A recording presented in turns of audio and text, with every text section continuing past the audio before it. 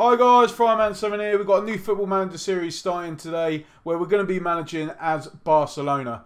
Episodes will be out every Wednesday at 7 PM, so make sure you click on the subscribe button, click on that little bell as well so you get the notifications when the videos are out.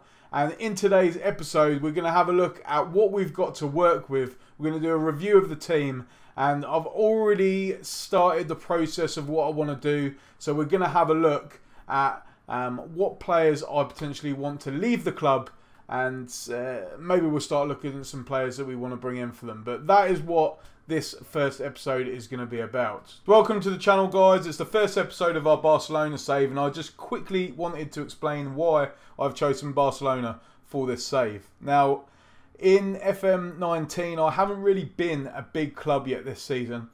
I was Arsenal in the 03-04 database save that I'd done.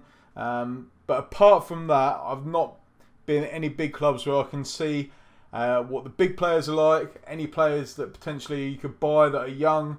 I've not had that opportunity because obviously we've been Panathinaikos, we've been St. Iso, we've been in a lot in lower league football. So I've not had a chance to really delve into the opportunities that big clubs get in the game. So that's why I've chosen Barcelona.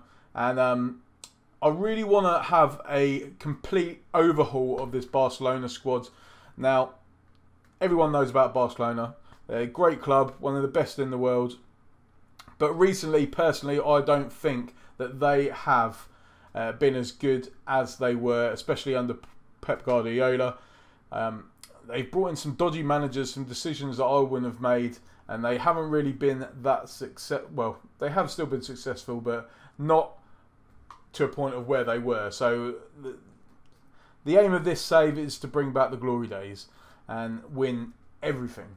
Now, to do so, it's going to be a bit of a struggle. I've already had a review of the team. It is very weak, in my opinion. Now, we will have a look at the squad. As you can see, I've been sorting through a few things. What we're going to do is I'm going to start with the B team because I want to explain. Actually, no, we won't. This is the first team. Obviously, we've got Lionel Messi, the player that everyone knows about. Look at all these 20s. This player looks superb. Another reason why I did choose Barcelona is because every time I've used Lionel Messi, whether that's in versus mode, draft mode, Messi has been awful on the game. So I want to see if he can, and the players with these stats can really be as good as he is in real life. So it'd be interesting to see how he performs there. Yeah, it's just going to be. He's getting old. He's getting old. He's 31 years old, but he's probably still got a few years left in him. Next player we've got is Dembele, potential of a 5-star. Only problem here, and you'll see it in my formation, is that he's a winger. We're not playing any wingers with the formation that we're going to use. I have brought in some of the youth players. Abel Ruiz is one of them. So there he is. Stats aren't fantastic at the moment. He's currently a 1.5 star, but he has got the potential of being a 4.5 star ability. So if we're getting him involved more often than not in the first team, then hopefully his current ability will shoot up quite quickly in the game. Now, Arthur is one of the new signings Barcelona, and financially, before we look at the rest of the squad, I'm quickly going to go through the stuff for the club. So, obviously, here's Barcelona. Media prediction is that we're going to finish second. Now, that is a concern already.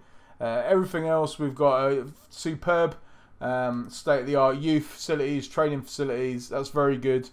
We've got an owner that loves the club. And obviously, I'm not going to go into too much detail about this because everyone knows about Barcelona. Obviously, you can see here we have won hundreds and hundreds of trophies. So the aim is to carry on and do so. Don't need to look at the board, but obviously we've got the list of the squad. We have got opportunity to bring in some more coaching staff, which I'll probably do later on in the save. Looking at the finances, so it looks very healthy when you look at the overall budget. We've got 131 million in the bank. Not really going to look into this so far because we've only just started the save, so this isn't relevant right now. However, we've only got a transfer budget of 17.9 million. What is all that about? 17.9 million. We've got A wage budget of 5.4, and we've only got 100,000 left of that budget. And the reason why, I mean, we don't need to go into this. We've got some debts that I don't see why we don't just pay them off now. We've got some decent sponsors coming in that are lasting for the next 4 years at least. So we're getting some decent money in that way. But this is why. We've brought in a few players. Obviously, before we've taken over, this is already the players that are in. One thing I did forget to say is that in this save, we are using the database that's up to date as of the 12th of July, I believe. So I will leave a link for the database in the description below. If you want to download that, it's up to you. I haven't used it yet. This is the first time, so I can't comment how good it is. Although being an Arsenal fan, I have looked at the Arsenal squad, and it's quite concerning to me the fact that there's still some players in there like Peter Cech, Lichtsteiner, Welbeck, etc. Obviously, their contracts are running out, and Ramsey's there. His transfer's already arranged to Juventus. But them players still being there, I just thought they just would have cleared the players out, and it would be the exact squads. But I'm not sure how accurate all the other squads are, but obviously these are the players that Barcelona brought in prior to that, if you know what I mean, because when they started this season that it is now and not the new season on the database, it's confusing, but you know what I mean. These are the players that were already set up on the game to come into the club. So we've got Malcolm, who's joined for 37 million from Bordeaux, Arthur from Grêmio for 28 million, Vidal from Bayern Munich for 16.25, and Lenglet for 31.5 million from Seville. Now, of those 4 players,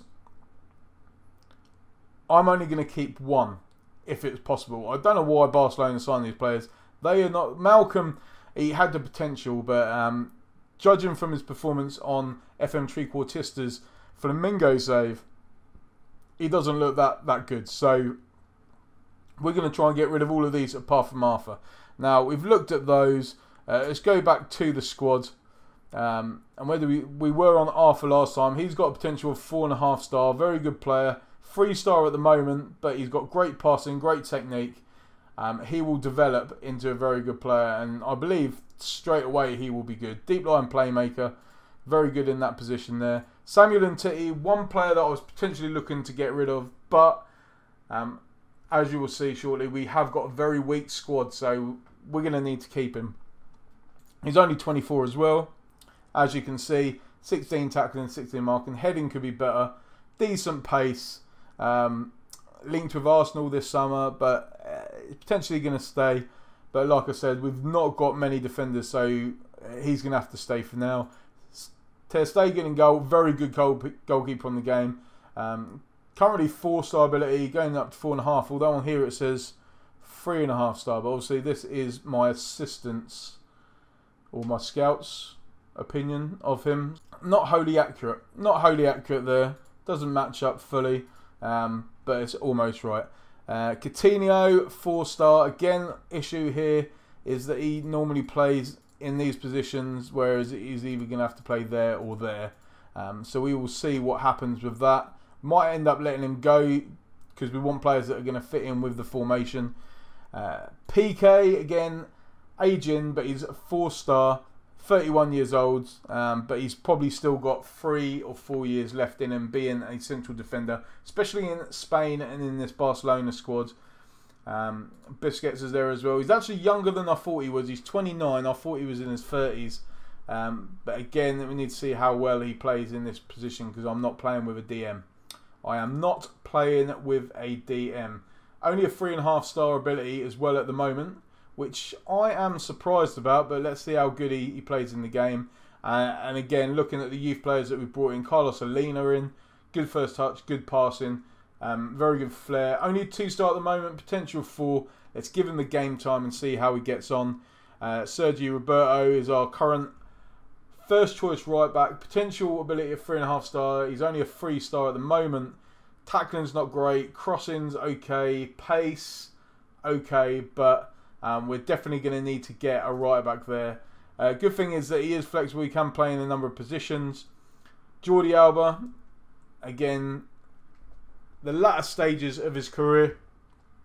29 years old, okay pace, but he's got decent acceleration. Crossing's okay, tackling's okay. Current ability is only a 3-star, which again I am surprised at.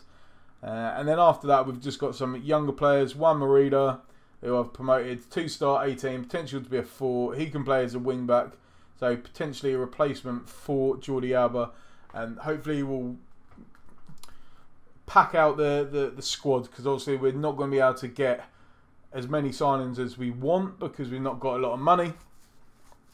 We will be asking the board for more, but you don't know what they're going to say. So there are a number of players that I want to leave. Paco Alcácer is going to Dortmund in July. He's going for like 20 million. Suarez is on loan. I've offered him to clubs though. Rafinha, I've offered him to clubs. Potentially he's going to be leaving in the next couple of weeks. The same for Nelson Semedo. So I believe Liverpool, Man U, PSG have put bids in. From each one I accepted, I requested more money. But if he does leave, for this guy we've got potentially 45-50% sell-on fee. So hopefully if they do move him on, then we'll get half whatever they receive. And then we've got 2 players on loan as well, Murillo and Boateng. Murillo I've played with before. He's pretty decent. The same as Umtiti really, but he's older. About the same in the air. He's more determined, better anticipation, a bit quicker. So be interested to see how they get on. And then we've got Oda Turan, again, player out on loan. Good player, but he's 31 years old. He's not going to play. Not good enough for the side. So hopefully we can get some money for him as well. Now, what we're going to do now, I'm not really going to go too much into the under-19s because there's not so many decent players in there at the moment. We'll see how that progresses. But and that is one thing we're going to definitely look at. Obviously, Barcelona looking currently, I believe, into improving their under-19s again, because obviously they used to churn players through, but it's not as good as it was. So we will be looking at improving that. But as you can see in our B team, there's some big players there that we're potentially going to get rid of. Luis Suarez, he tops them. 31 years of age. He is an excellent player. Will do a job for us, but at the age of 31, I want to bring in someone younger. So we've put him on the transfer list. We're going to try and get rid of him. Same with Rakitic as well. Again, we might use these players for the start of it, but 30 years old. If we could get money for him, he's only 3.5 star. We could potentially bring in someone better. I didn't see this bloke before, but we've got Todibo. I might have to promote him. Yeah, I'm going to promote this guy because we've not got a lot of players. Oh, did I put him to the wrong squad? Oh shit, I put him in the B team. My bad. Anyway, he's got a lot of potential, so he could develop really well. I'm still in B team there. Obviously, Malcolm's in there. We're trying to get rid of him. Artur Vidal, again, 31 years old. Why was signing 31-year-old at Barcelona? I do not know. 3.5 star.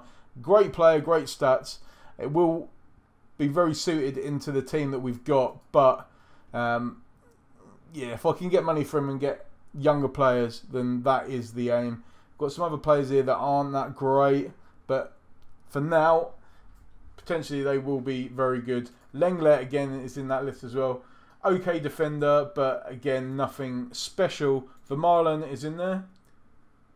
Good player, but again 32 years of age. We just need to get the money for him. He was great when he was at Arsenal, but yeah, he's been hit by injuries. And then other players in here, Sergi Samper really hasn't performed. A couple of years ago on FM, everyone wanted to sign him. Wenger wanted to sign him in real life, didn't happen, and he seems to have gone downhill. Maybe we'll use him, maybe it'll improve him, but he's 23 years old now, so if he's not in the team now, I don't think he ever will be. And then Jasper Cillessen as well, 2.5 star, signed him from Ajax. Again, we're going to have to try and let him go. I think I've got him on the transfer list. No, transfer list, there we go. On the transfer list, some of these players. But yeah, that is the side so far. So obviously we've looked through the first team. Now what I'm going to do is look at the tactics, because as I said, we're playing a different formation. I'm going to use the formation that I've used in my St. save before, but also if you've been watching and following the 2-game FM League, I've used this with my Crystal Palace side and it's worked very well. I've used it offline in the AC Milan side and I dominated with this formation. So we're going to use it again. Very attacking, 4-3-3. Obviously, we've got players that don't really play in this formation. So again, we need to get these players out. We need to get some new players in. So if you guys have got any, like I said, I've not really dealt with any big players this year on the game. So if you guys know of any players that will be very suitable for this formation, some players that are young and turn out superb, then please leave those names in the comments section. Give me some feedback on how they have done for you. I'd really like to know. Maybe you guys can be my scouts and hopefully we can build this Barcelona side to dominate world football with the help from you guys. So please make sure you leave that in the comments section, guys. And yeah, what else do we need to look at now? We've got 4-3-3. I'm going to go more in detail for the tactic. We're playing very wide because I like getting the crosses in. I like opening up the pitch. But we will see how it works with Barcelona. We might need to play narrow. But generally, I've found that playing wide with this formation, and if this is successful, I will probably do a tactic video and put it on Steam as well. But generally, these players here will be more out this way, which will spread the defence out, leave space for this guy to run around, get the crosses in, and he can tap them in. But obviously, we're having to play on low crosses because Messi is not going to head the ball. Also, like passing into space so we can hit the ball over the top into space over the fullbacks and hopefully get these wide players picking up the ball to bring it in. Dembele, if we train him up, he might be very suited to this role, so it'll be interesting to see how he does. The same with Coutinho, because I think he's quite quick on the game. We're playing very direct and we're playing with a high defensive line as well. I'm probably going to switch this to wide just to stop people putting crosses in against us. And obviously with us being higher up, the midfield's going to be closer. So hopefully this area will be tighter anyway. I like my players to get tuck in, like to be tight, play the offside trap where we're playing the high line. And that is the formation that we're playing, guys. It's my 4-3-3, very attacking formation. Again, if you want to see a link or if you want more information on this formation, then let me know. I can pass it on to you guys. And now what we're going to do, we'll have a quick look at the team report before we look at the schedule and decide when we're going to come back in the next episode. Because I just wanted this episode just to be a brief review of the team. Not going to get any friendlies in, but I do want to come back for one game in particular. But we will go into that in more details. I'm not going to go into this too much as well because there are so many strengths in this side, as you can see. But we've got a very short list of weaknesses where it says we could do with more depth outside the first team, especially in goal, up front, at right back. Now remember, I did say we need a new right back, so we'll be looking to fulfil that position there. We've not got a lot of wages left, so again, getting these bigger players and expensive players out of the club will mean we have more money to play with. And then again, it's just saying our goalkeeper isn't fantastic. But Ter Stegen does turn out to be a very good goalkeeper on the game. As far as I'm aware, he was on previous years. It'd be interesting to see if there's any other good ones out there. But yeah, like I said, if you know any, then leave them in the comments, guys. We're going to have a look at the squad depth now. Obviously, this is for the formation. As you can see, PK, best defender. The rest, Umtiti, Lenglet, Vermaelen, Murillo, not great. 3-star for the right back. Nelson Semedo will be going. He's 2.5 stars. So hopefully we bring a right back that can be a 4-5 star. Jordi Alba as well.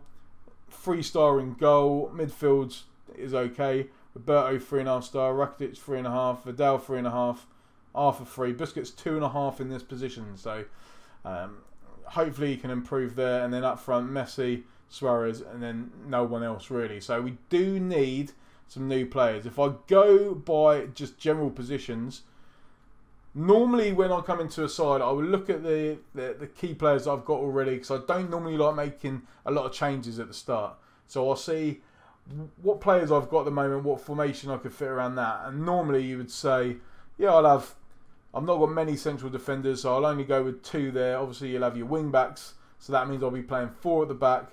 And then midfields, yes, either 2 centre midfielders, but that would mean Busquets wouldn't play. He is the best player. That is his best position, so we'd normally play him there. So, yeah, that's not working. I think a second formation I might do is to have Biscuits defensive mid, 2 centre midfielders, maybe an attacking midfielder in Messi, Coutinho and Dembele, and not have a striker. We might go strikerless in this one, but we will see. We will see what happens. But again, normally I would play with this one a 4-1-2-2-1 formation, but I really do not like that formation. It never works for me. Never works. So that's why I'm not going to do it.